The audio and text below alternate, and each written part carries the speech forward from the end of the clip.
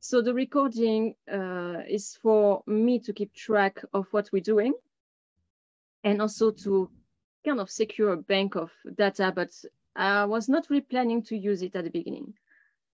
Now I think that for the one who are participating, sometimes they want to hear again what has been said. So I'm happy to send it to only the one who physically attended. And if they are requesting it, because not everybody wants it. So if you are live in our meeting and then want to have the recording, I'll send it to you. And then I'm not sharing that publicly anywhere. So it's not on my website. It's not definitely not on social media or on groups, but I'm not sending it to people who miss the live. It's not a backup solution if you cannot attend live. But I'm going to start to put it on a different social media because I've been creating a new project, which is not on Facebook, not on Instagram. I'm going out of that. I've been starting a community on Patreon, which is more a system of membership. And when you join the Patreon, you actually, you really follow only what you want. You don't get any unwanted thread or friend request or whatever. You just see the people that you are following through a membership. And this recording will be available only for these people there. It's also a paying subscription with 3 different levels, starting at $8 per month to have access to that. So that's a way also to support my work, which I quite appreciate, and allows me to keep doing these free events, the monthly chats, and something else coming up as well. And then for the people who wants to go a bit further, there's different level of subscription. So there's 3 levels. And then you can access to more data, more resources, group coaching, and the final one is, of course, the one-on-one coaching. Okay. So that's what I've been working on. And part of that, as I was saying, is also to create more free events. So keeping this monthly chat open for anyone, but only free only if you attend live. And from the 11th to the 15th of July, I'm going to start a free 5-day challenge.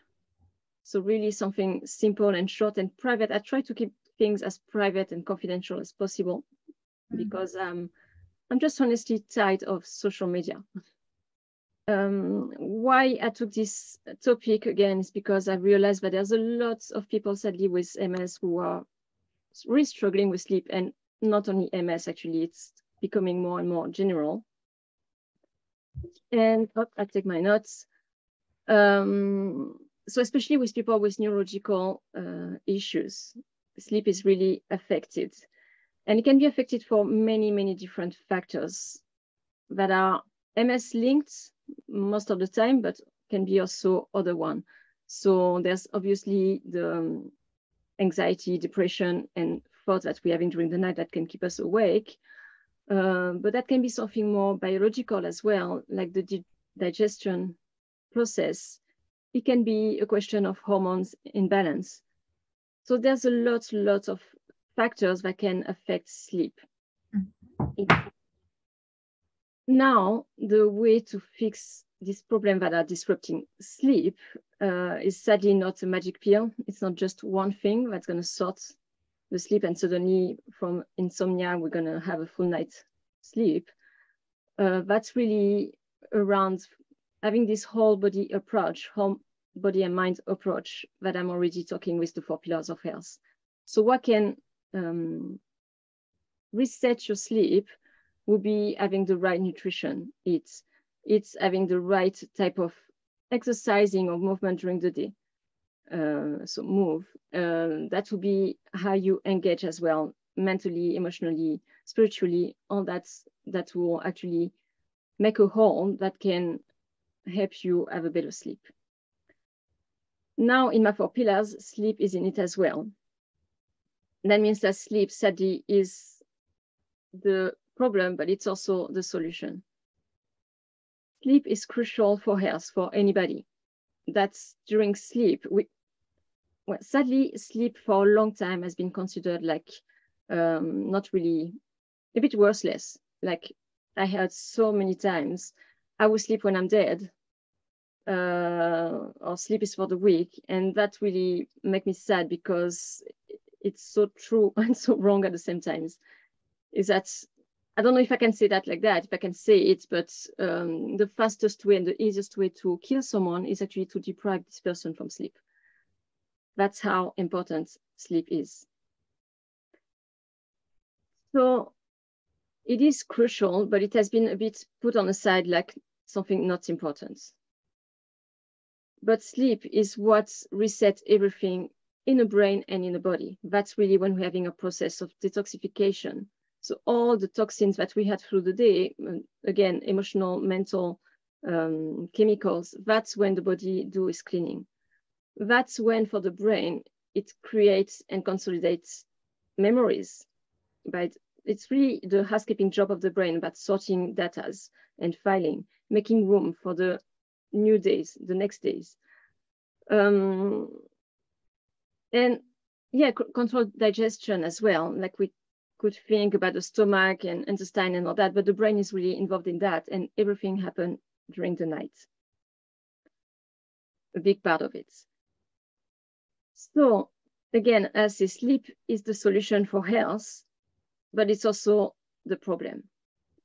And we need this whole approach, whole body approach to sort it and reset the circadian rhythm.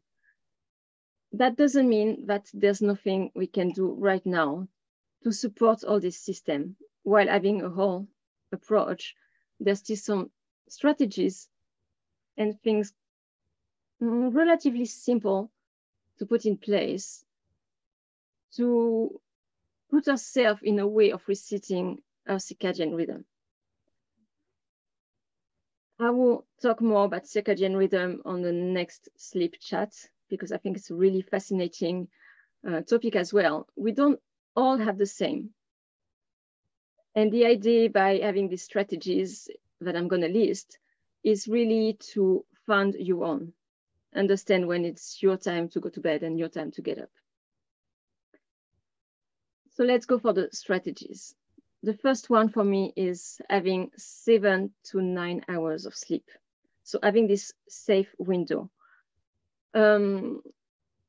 Again, I'm hearing a lot of people saying, oh, I can do with just 5 or 4 hours sleep and I'm fine. That's just not true. There's actually, I think, 3% of the population, world population, that can do with less than 5 hours. So I don't really believe when someone's saying me, oh, I'm fine with only 5 hours. The ideal time is an average of 7 to 8 hours, because that's the time we need to go through all the different phases of sleep, which is a fascinating subject as well, but I'm not going to enter into that. But all these different phases have different lengths of 20 minutes, 1 hour, etc. And we need to go through all of them to have all the process that the brain is doing during the night, the cleaning, the detoxification, the digestion, etc. The sleep phase is really important, that happen at the end of the night to create the memories. So we need to go through all this phase, and there's a certain time for all of this phase. If we doing less than 8 or 7 hours, we're missing some. It's not that they're getting shorter, it's that we literally skipping one of these phases. So I would say that the first strategy is to have a real good windows of 9 hours, because we all know that it can take time to fall asleep. And some people wake up a lot during the night, which is something that needs to be improved as well. That can be improved, but the safest way would be to have 9 hours. Now, I understand that 9 hours can be a lot for some people and hard with work, etc. But that's why I'm saying this window between 7 to 9 hours, it's the safest one. The second strategy is the regularity. Is going to bed every day at the same time, exactly the same times, and getting up exactly at the same times every day as well. Weekdays, weekend, holiday, it doesn't matter. We keep the same rhythm, because that's the only way to reset the rhythm, the circadian rhythm again, and the natural body clock that we're having. The brain needs to be trained, and the only way to train a brain is to work on regularity. And then naturally, the body and the brain will fall asleep. Now, you might want to set a sleep time at 10 p.m. at night and get up time at 7 a.m. You might be working like that for a while, and then you will realize that naturally your body or your brain want to start a bit earlier or start a bit later. That's the radio will be different for that. But starting by setting this regularity will help you to reset your circadian rhythm, simply. The third strategy is the exposure to light. Light is extremely important, but it has to be at the right time as well. So simply said, daylight is the most direct and only way that the direct way to communicate with the brain.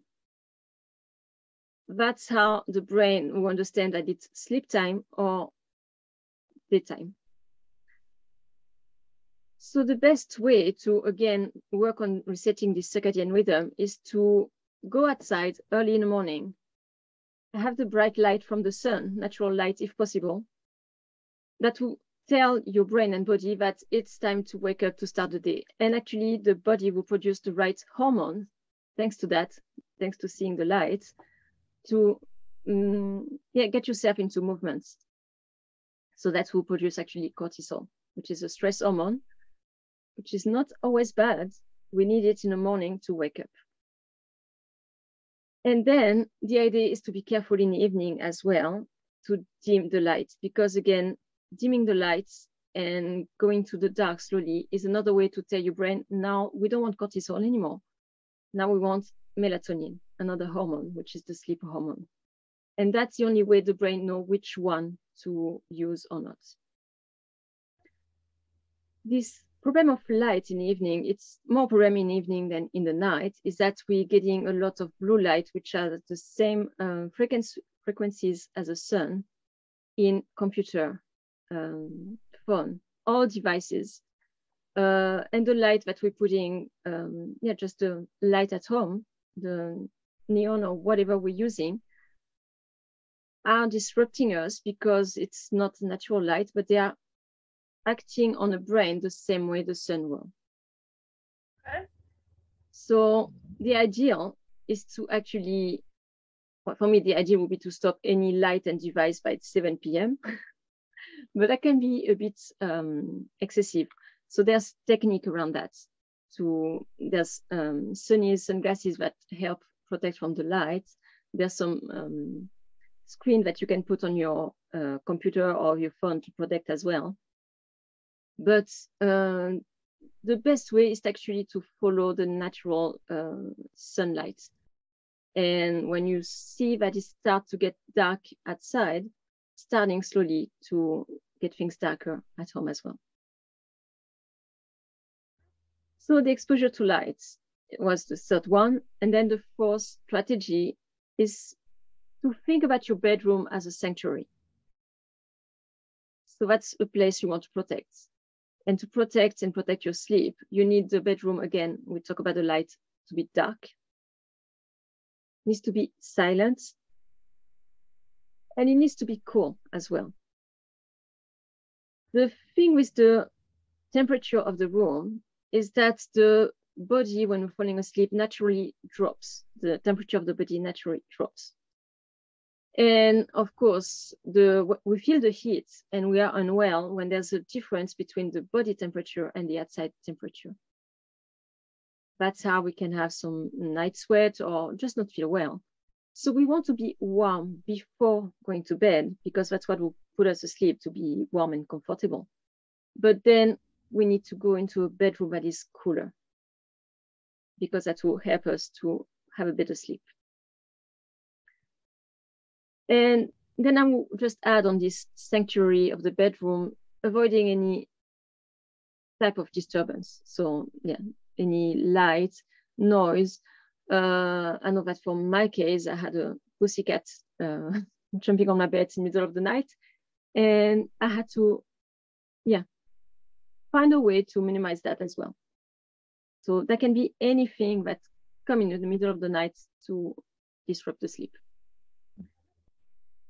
Number 5 is about the digestion. So the strategy is to have your last meal between 2 and even better 3 hours before bedtime. The brain is really, really busy during the night. You might think that it's doing nothing because we're sleeping, but no, it's actually extremely busy. It's actually more busy sleeping than watching TV. That's how active the brain is during the night. And that's also the brain that controls digestion. So what we want is actually to put the body in a relaxed mode, not to have too much to do. If we go through this phase of the first 2 to 3 hours of the digestion, that actually leave the burden on the brain to do all this other job about the detoxification and what's come at the end of the digestion, actually. So we actually want the brain to be free for sleeping and do this cleaning job and not being busy doing digestion. Because something about the brain too that is quite fascinating is that multitasking is a myth. The brain can do just one thing at a time. So we don't want him to be busy with digestion when he's supposed to be sleeping and cleaning. The 6th strategy is to be active during the day, simply to be tired at night. So being active, we might be thinking, I need to exercise, I need to go out, I need to jog, etc. But it's not only the physical exercise, it's also simply keeping yourself busy during the night. I always talk about the mental, the emotional, the spiritual, etc. that are really important. It's just finding the right balance between doing absolutely nothing and watching TV and having a bit of activity, getting up, doing things, going to do the shopping or reading a book. That's all part of being active. When you're active during the day, then you get tired at night.